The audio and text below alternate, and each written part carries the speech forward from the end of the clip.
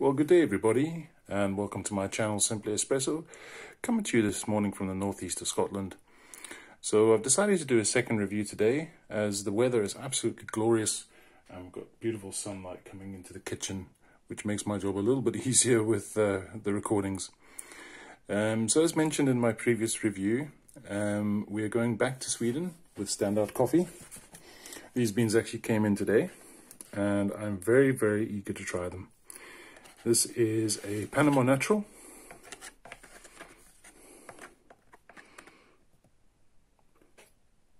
Panama Natural Gesha from the Jaramillo estate.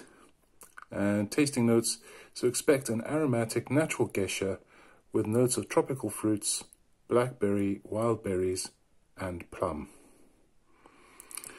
And well done to Standout Coffee for changing their packaging slightly. I think this looks really classy. So before they just used to send out the beans with a bit of paper, with the notes, etc. This feels like an actual business card. They've now got their logo on the back of the card as well. And it really pops out. Very, very nice. Very impressive. Well done for that. Okay, so I'm so eager to try this one actually. So I've already weighed out the 18 grams of beans. So what we'll do is we'll just pop along to the niche and take a look at the settings. So back in a second, guys. Okay, guys, that's us back. We're looking at the beans on the niche. So I would suggest that the beans are medium to light roasted. I have the dial on the niche set at 9, so that's quite fine. But I'm hoping that that will be fine enough for us to get a decent shot and a consistent one. So what we'll do next, guys, just go on to the grind, okay?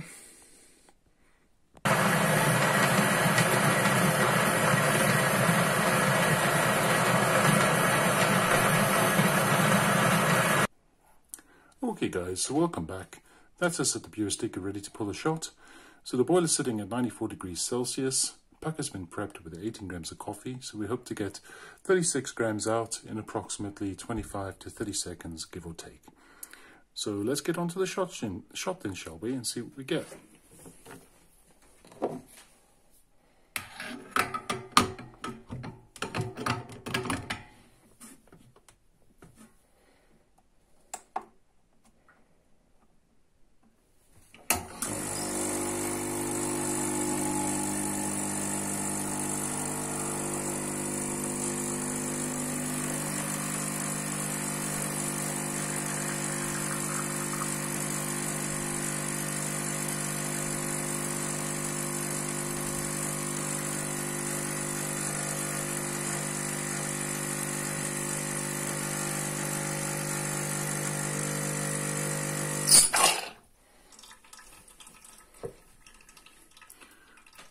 Okay, so that shot was pulled in 28 seconds and the weight is 36.3 grams.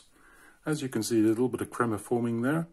So I'm relatively pleased with that shot. We've got minimal amount of channeling and it looks to be a good consistent shot, that one. So pretty pleased with that. So what we'll do is just pause here for a second and let the brew cool down slightly. And when we come back, we'll do a tasting. Back in a second, guys. Okay guys, so welcome back. That's us ready to pull a shot. No, not pull a shot, that's us ready to do a tasting. Apologies guys, getting mixed up there. So, as you can see, just a little bit of crema left over there. I'm really, really looking forward to trying this one. So let's get on to the taste, or the nose first, shall we? Oh, there's some floral notes there. Some fruits. There's sweetness too. That smells very, very rich. That's a lovely nose. Right, let's get on to the taste.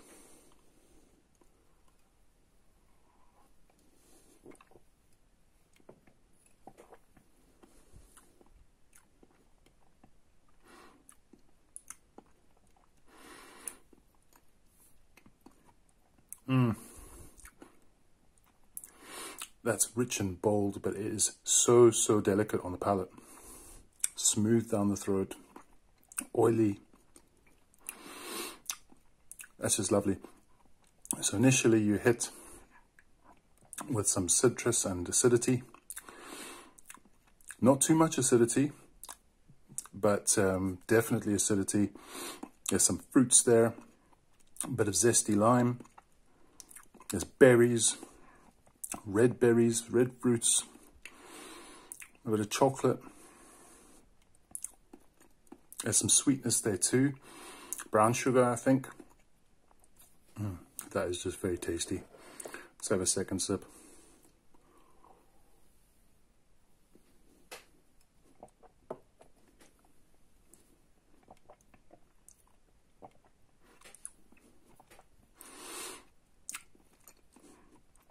Wow.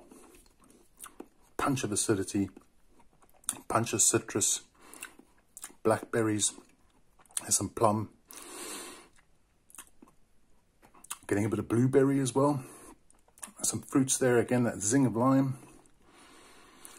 Brown sugar sweetness coming through as well. Just cutting through that bit of acidity that you're getting. Just playing along really nicely together with all the flavors. That is delicious. Absolutely delicious.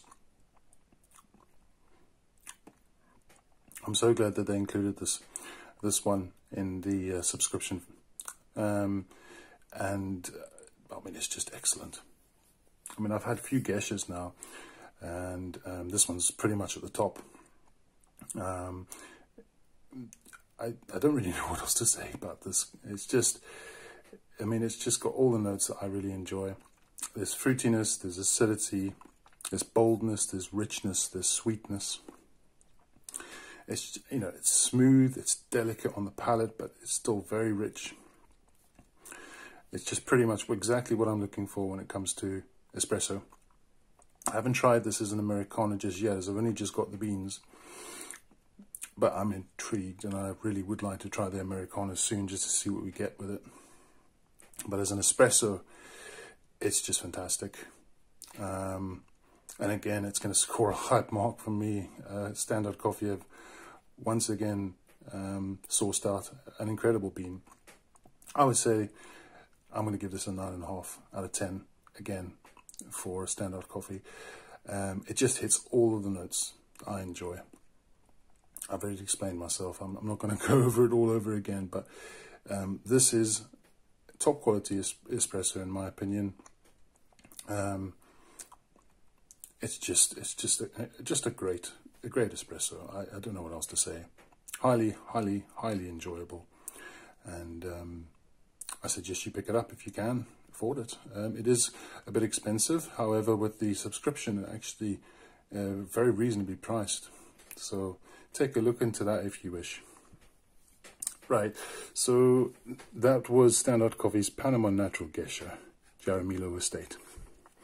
So for my next espresso review, we're going to be doing Standout Coffee again. This is one I wanted to actually review a while back, actually, but this is a Guatemalan washed Gesha. So it's another Gesha, Finca La Esmeralda, with notes of nectarine, jasmine flower, and honey melon. So that's the next espresso review that I'll be doing. So I really look forward to trying that one and seeing what we get. Okay, guys, so this will be my final review for the day. I think that's enough caffeine for today. So, as always, guys, thanks for watching, and please like, comment, and subscribe to the channel if you wish. But as always, guys, have a fantastic day. I might do another review on Sunday, we'll see. But if I don't, I'll see you in the week. Take care, guys.